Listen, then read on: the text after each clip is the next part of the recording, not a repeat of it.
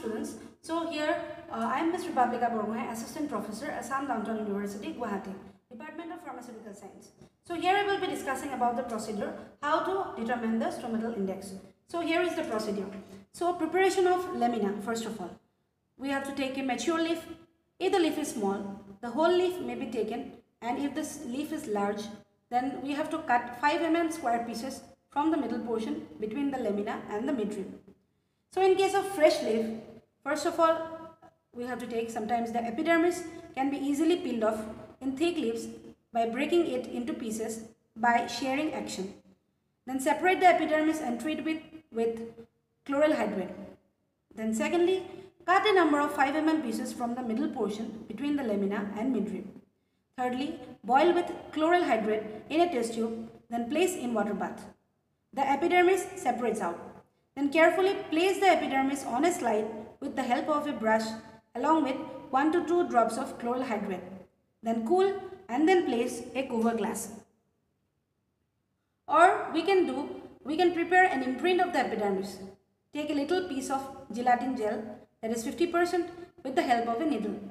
Then smear it on a hot slide. Place a fresh leaf and slightly press the leaf.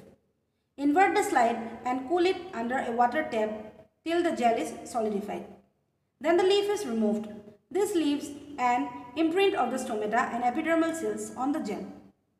Then trace the epidermal cells and stomata with the help of camera lucida.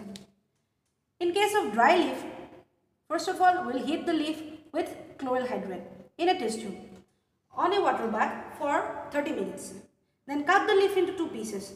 Observe under a microscope to see whether the stomata are present on both surfaces or one. Then place the cleared leaf with the veins facing down. Then the upper epidermis will be visible. Place the other half with veins facing upwards. Then the lower epidermis will be visible. Then add 2 drops of glycerin and place a cover glass. Label the slides as upper and lower and trace the epidermal cells and stomata. If the leaf is too thick and dark, then separate the epidermis as given below. First of all, we will clear the leaf with chloral hydrate as given in step number 1. Cut the leaf into 2 halves. Then place 1 half with the upper surface facing downwards. Then carefully scrape off the upper tissue with the edge of a razor blade without disturbing upper epidermis. Then clean it with a brush dipped in chloral hydrate solution. Then in the fourth case, the layer of cells remaining on the upper epidermis, it is turned the layer upside to trace the cells. Then we'll repeat the same procedure with the second half. This time, placing the lower surface facing downwards, proceed as given in step number 3 and 4. So, lastly, usually the herbs and small shrubs have stomata on both surfaces. In 3 species, stomata are present on the lower surface. More stomata are present on the lower surface in dorsiventral leaf. Almost the same number in isobilateral leaf. So tracing of the cells, how it can be done, I will just go to explain. That is, first of all, we'll have to draw a square of about 8 to 10 centimeter square on a drawing sheet or any unit area. Then place the prepared slide on the stage of the microscope. Then focus epidermal cells and the stomata first with 10 into 10 and later focus with 10 into 40 or 10 into 20.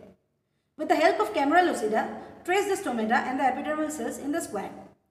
Trace epidermal cells and the stomata outside the square to completion on 2 adjacent sides of the square for counting purpose. Then we will have to number the complete epidermal cells and the stomata within the square. Then continue numbering the cells that are more than half on 2 adjacent sides. So this was the procedure regarding how we will calculate how we will determine the stomatal index by the different processes, first of all for the fresh leaf and then for the dry leaf. So in my next video, I will be discussing about how the stomatal index is being calculated. Thank you.